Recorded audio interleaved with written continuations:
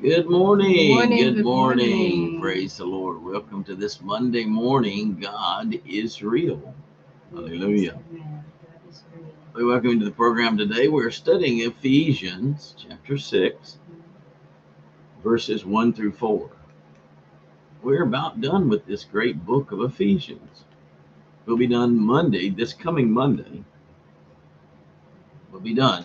Those of you who have successfully completed your quizzes all along will receive a nice certificate of completion, well deserved, because this has been a long study, but a great one, verse by verse, in the book of Ephesians. So we're going to jump right in here. Don't go away. We'll be right back. Stay with us. Hallelujah.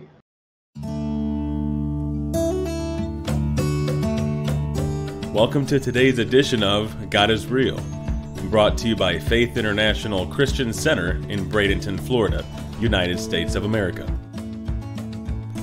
We invite you to study the Word of Faith with us for undeniable proof of His name Israel, because God is real. Yes, He is. We're Praise the back. Lord. God is real. very, very He real. is real. Yes. Hallelujah. Well, bless you, saints. We appreciate you joining with us today, being a part of God is Real, as always. And we look forward to today's lesson together. We always encourage your comments and questions. That's what the program is all about, is interaction together, sharing the scriptures together, and answering the questions. Hallelujah. Let's look at our verse for today, or beginning verse anyway. Okay.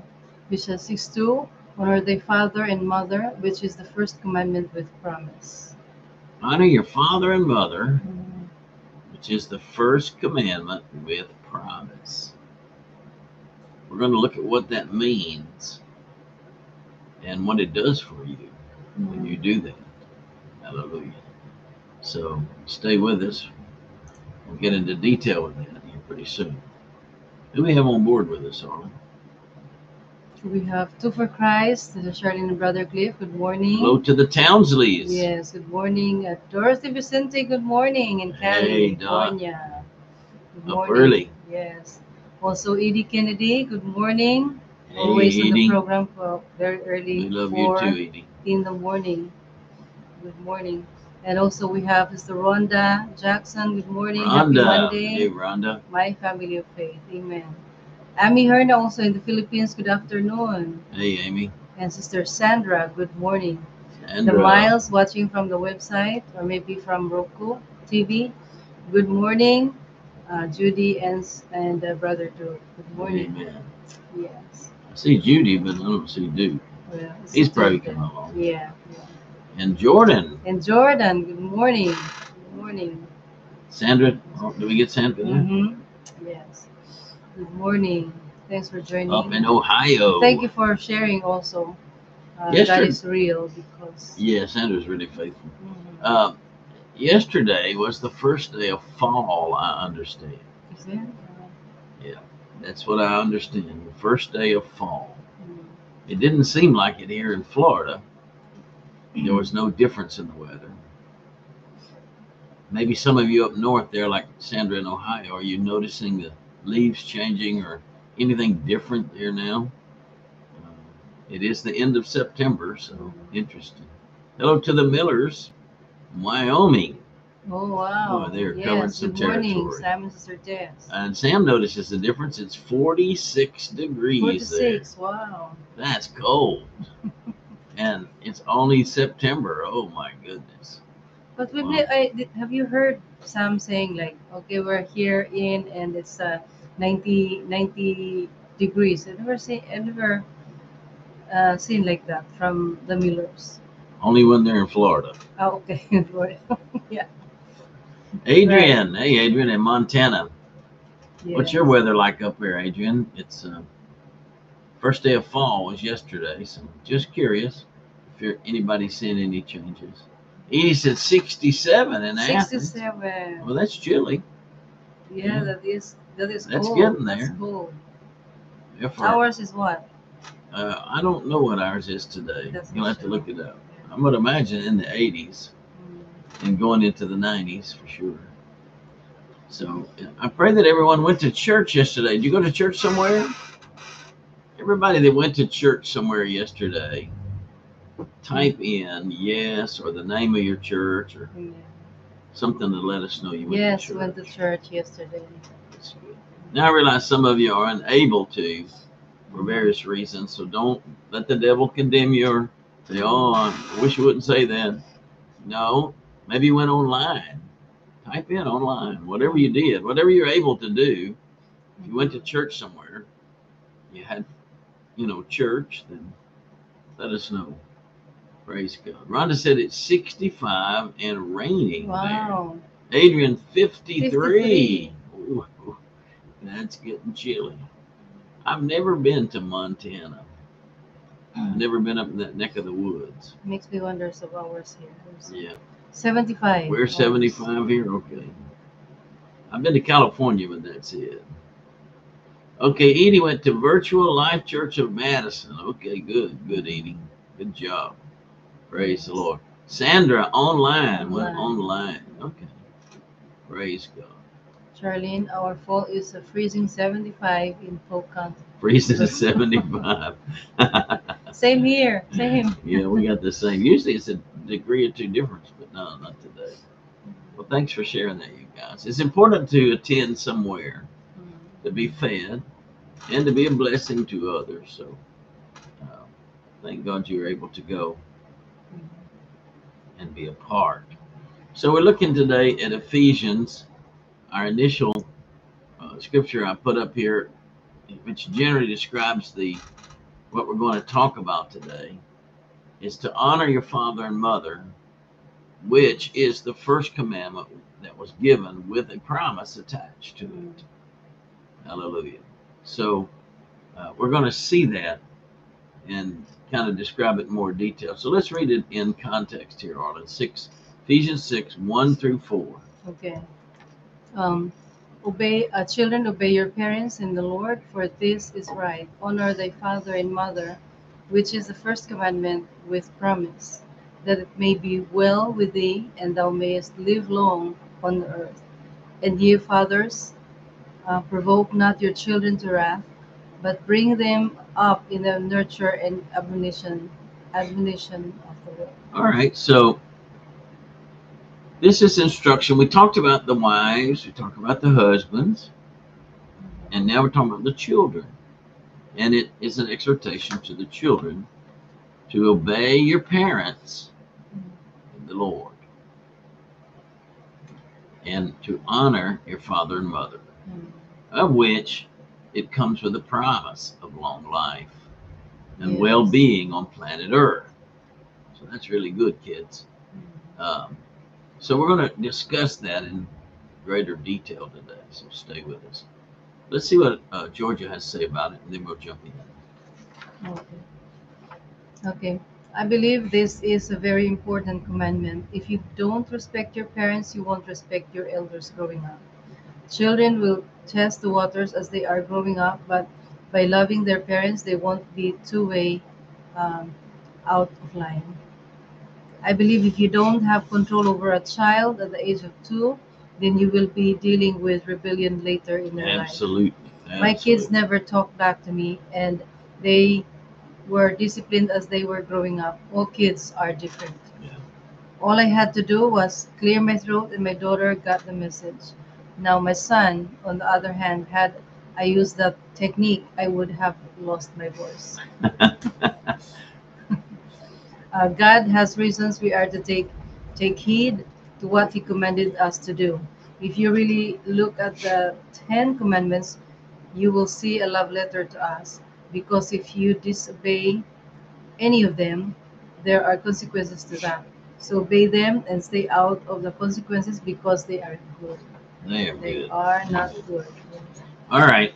The promises are good. The consequences are not good. So,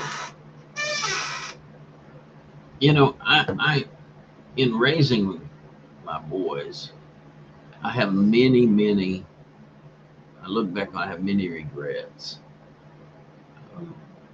Because you're young, you've never had kids before, And it's a learning process for the parents.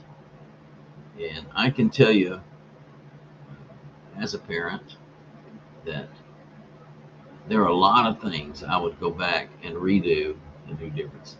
And thank God my kids forgive me, because there were times that these promises we're going to talk about here, these instructions, possibly I stretched the limit on them, not meaning to.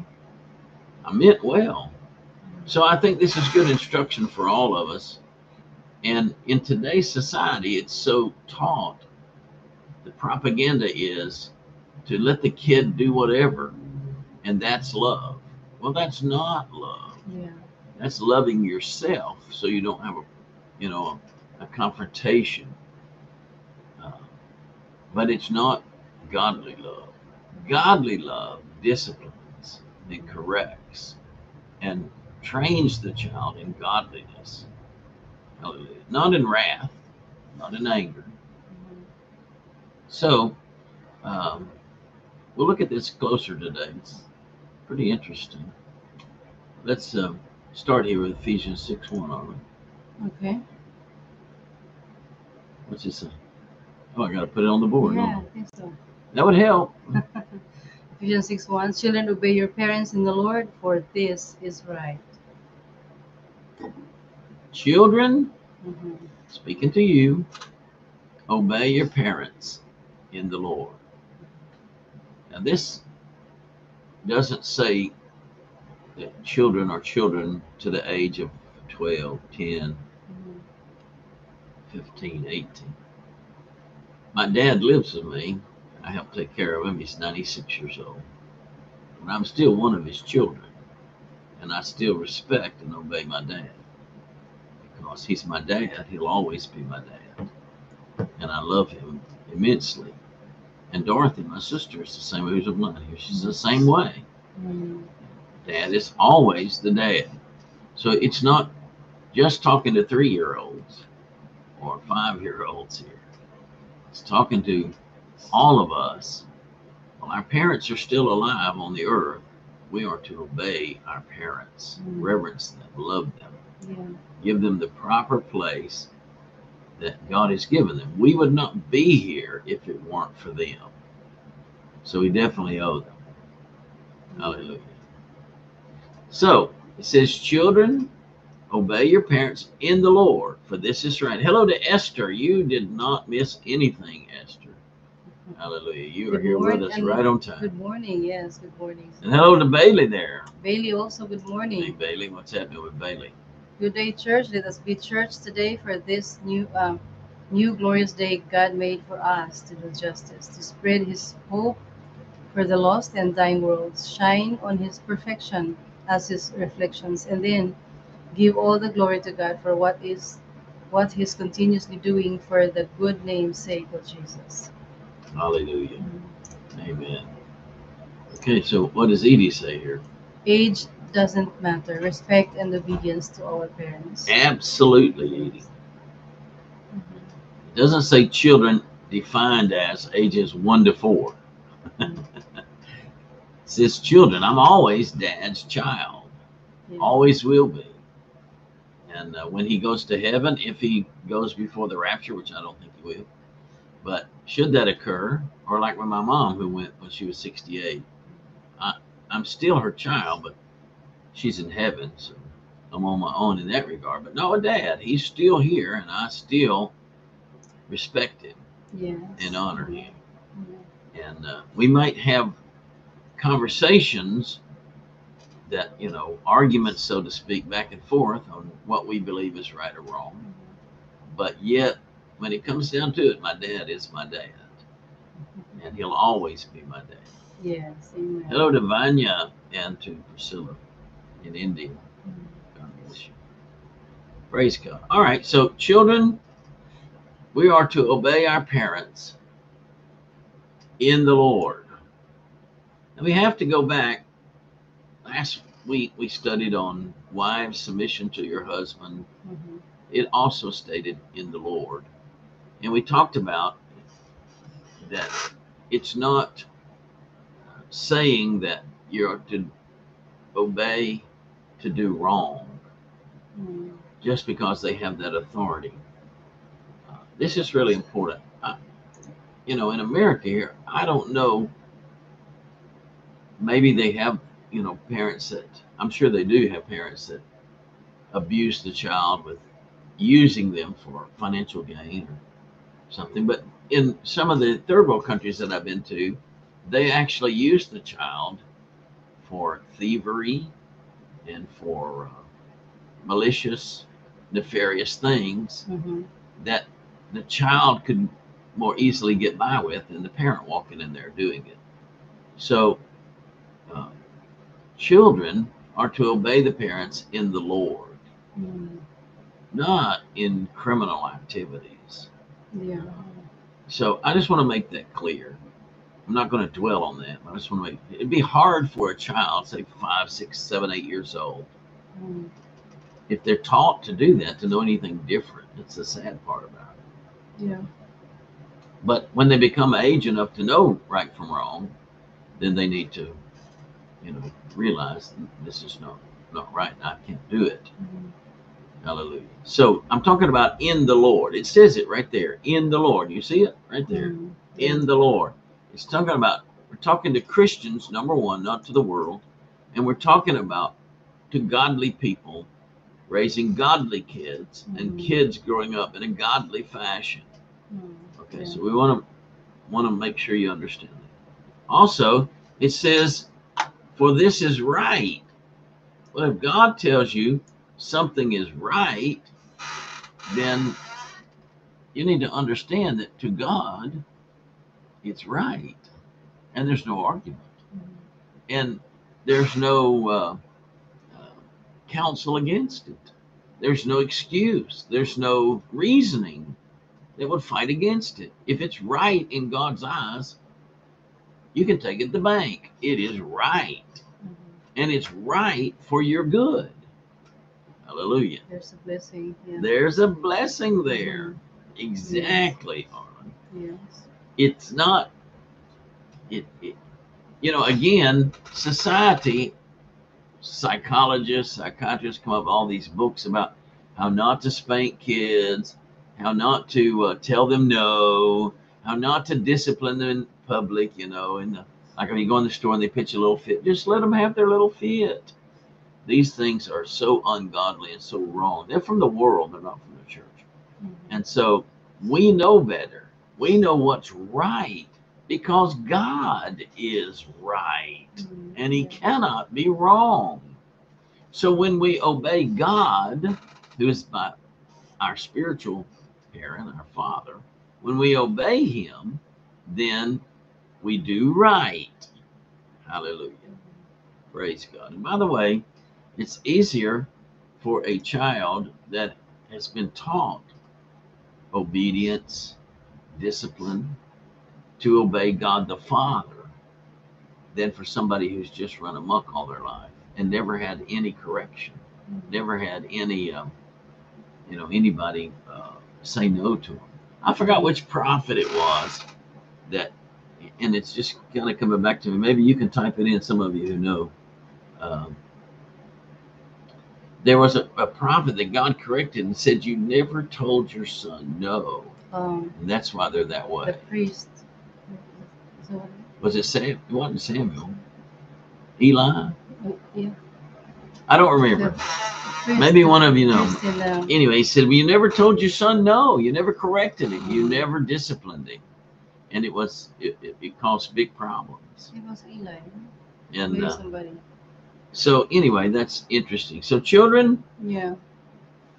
it's not a crime to be told to obey, to be Mhm. punished for disobedience. Yeah. I remember when we had a thrift store, Yeah. church thrift store, before, and we met kids. Maybe they were like, I don't know if it's teenagers or young, early 20s. Maybe they're young. They were Yeah. young, beautiful, and handsome kids. And I asked them where they live, and they live just in the street, anywhere. And I said, Where are your parents? No, they're here, but they don't go home just because her and mama or if the parents, they don't get along. Mhm. I said, no, you need to go home because you are more safer in your with your Right. mom than Right. outside of your home, outside of your mom. You're young and you're so beautiful, and there are so many uh, dangerous outside. Very, very much so. Yeah, so you need to go home. It's amazing that's in America too. That was Hugh Bradenton. Yeah, and so parents and kids, you will have some, like you said, arguments, but your respect and your love should always be there. Did you ever argue with your mom? I did, and I have to. I hope mom's that watching. I have to go. I I have to get out of the way and then come back when she's not anymore with hot face, or what do you call that? Angry, angry face. Praise Yeah. God. So Charlene said it was Eli. And we also Yeah. have with us here Dora. She's joined us. Dora, Hey, Dora. yes. Hello, hello. Thank you for joining. Praise God. She's from Bulacan. Bulika. She got a little Yes. store there too, doesn't she? Yeah, she's selling something. So if you're in that area, go visit with her and get some of her goods there. Mm. Richard and Pearlie, they're in the Philippines. In Bye Bye Leyte, Philippines. Oh, Richard missed the the cool Fall. yeah, the He cold misses it. season, the cool season. Yeah. Esther, pray for Joshua. He needs to finish his college. Mm. We agree with you right now that Yes. he'll finish it.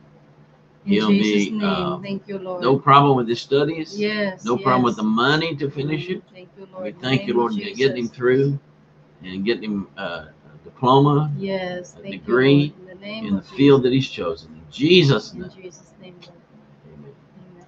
Amen. Amen. Amen. So, okay, so, all right. So, children, that's all of us. Mm. We got to obey our parents in the Lord. In the Lord. And this is God's righteousness. It's God's right. It's doing right in God's eyes. Mhm.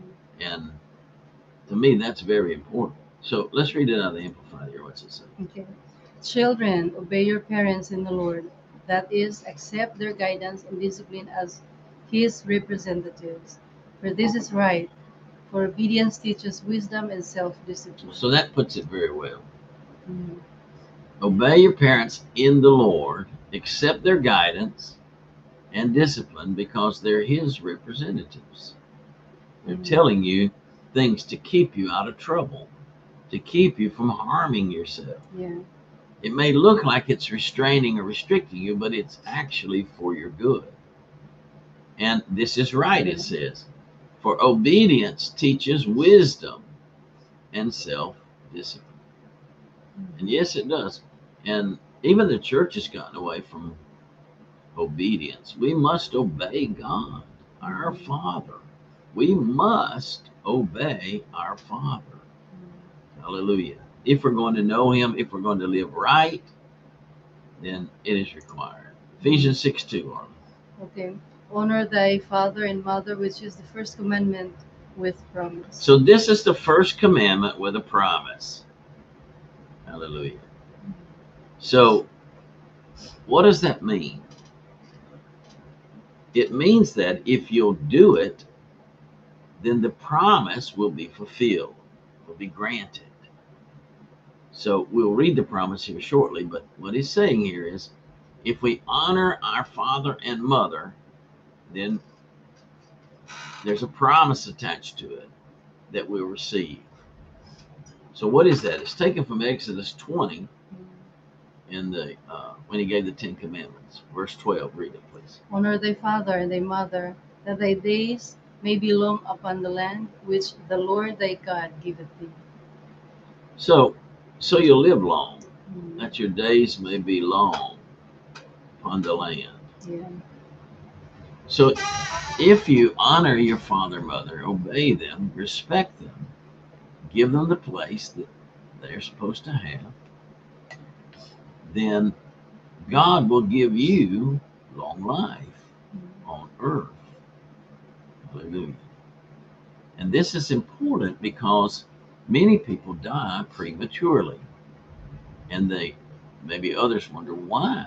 Why were they removed at an early age? Well, this could be one of the keys. It's not all inclusive, but certainly is one element here that's boldly broadcast. That if you honor father and mother, you'll have a long life. But guess what? If you dishonor them, you'll get the opposite. You will not have a long life. Yeah. So you need to understand the promise is the promise of long life. If you honor father and mother, if you obey, if you respect them. Here, read it again, Ephesians 6:2. Yes, honor thy father and mother, which is the first commandment with promise. Hallelujah. So, honor your father and mother. It's the first commandment with promise. The promise being that your days would be long on the earth. Ephesians 6:3. Okay. That it may be well with thee, and thou mayest live long on the earth. So, Paul even opened it up more. The Holy Spirit did to us. That it may be well with you. Hallelujah. That it may be well with you. So not only is it a long life that you get, but it will be well during those length of days. This is the promise that's promised in this commandment, the first with a promise attached to it. Honor your father and mother, and you'll have nice, prosperous, peaceful, blessed days for a long life on earth. Glory to God. That's great, isn't it? I like that. What's Charlene say? Growing up, I've been taught children obey your parents. I was taught it was a small child. Then, as an adult, you would honor them. How could a small child obey and honor their parents if they don't understand? Well, kids are born with a little rebellious streak in them. It's called sin. And they, uh, different kids have different personalities. We had a great niece, I guess she was, and she's gone on to heaven at an early age. But she had a very strong personality, and we would tell her when we kept her for Robin for a season. Yeah. My dad was having some issues. We would tell her, do this or do that, and she'd look at you right in the face. No. I'm talking. How old was she? I 3. think she was 3. Yeah. 3 years old. She looked at us right in the face. No, No. no, I'm not. So But she was very cute, so it was funny. she was beautiful, and it was funny, kind of, but it's not funny because you can't let them get by with that. Now, her sister was not that way. Her sister would do it. Now, she might be a little sneakier and sneak around with it, but she didn't just point blank say no. But little Renee did. Yeah. So you have different personalities. Every one of us created different, but they, even at 3 years old, they understood enough to say, make a choice whether they wanted to obey or not. So it's there, and disobedience is equally there in the sense that there's a stricter rebellion because of sin. We're born in sin. Yeah. So for something that is not good for them, you just have to be firm, right? Yeah. Because kids can be like Renee. No, Renee. And yes. Your no is yes to her, and your yes is no to her. Some of them have really strong wills. So, we just have to deal with it as parents in wisdom and in love. Yeah. But they know. I mean, they understand, even though they're young. Now, I'm talking like an infant baby. Even an infant baby can exercise their will with crying and pitching fits that you would not think capable of an infant, but they do know. And they know already what they like. They already know. So it's not as pronounced as when they get older. So from the beginning, you have to, teach them in love. Now, in love, you have to teach them. Yeah. Hello to Brother T there and Sister T. Yes. Good morning. Good morning, Scott brother. Tierney's so funny. Brother T. So is that what you're talking about, Charlene? I hope that And Sister T, good morning. answers that. So the thing here is that God is saying, honor your parents and you'll live well and a long life. That's the promise. So if you believe the promise, you'll do it. You'll honor your parents in order to have a good life and a long life. But if you just explain it away and excuse it away with psychology, psychiatrists, and other garbage in there, then you make excuses for it and treat them however you want, which is not good. All right, let's continue on. 6:4. Ephesians 6:4. And dear fathers, provoke not your children to wrath, to bring them up in the nurture and admonition of the Lord. So, again, back to the dads, fathers, husbands. Don't provoke them to wrath. That's what I'm talking about. Whenever I was raising my kids, I had some anger issues, and I would get angry with them and correct them sometimes in anger, and that's wrong. That produced rebellion. And my boys are not rebellious to me. They respect me, and they love me, and I love them. But there were times that I pushed that to the limit, not intentionally.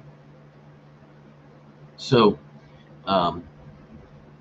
this is an instruction to us as parents, as to fathers, to earn the respect and the honor that are rightfully ours by not provoking these kids to wrath. Don't over discipline. Don't over micro every step they take, everything they do. Bring them up by training them in the Word of God, by example, by them seeing you praying, them seeing you reading your Bible, them seeing you do godly things when the temptation would be to maybe schmooze a little in order to gain something. By them watching that, because they're just imitations of you. By them seeing your godly lifestyle is the greatest effect you can have. Don't provoke them to anger, because that produces rebellion. Colossians 3:21 says a similar thing. Fathers, provoke not your children to anger, lest they be discouraged. Lest they be discouraged. If they think they can never please you and that you're a problem, they're a problem to you, then it discourages them. It's very sad. There's all kinds of issues out there that we could go into this, but we're not. We're just covering this. Here it is in the New Life versions.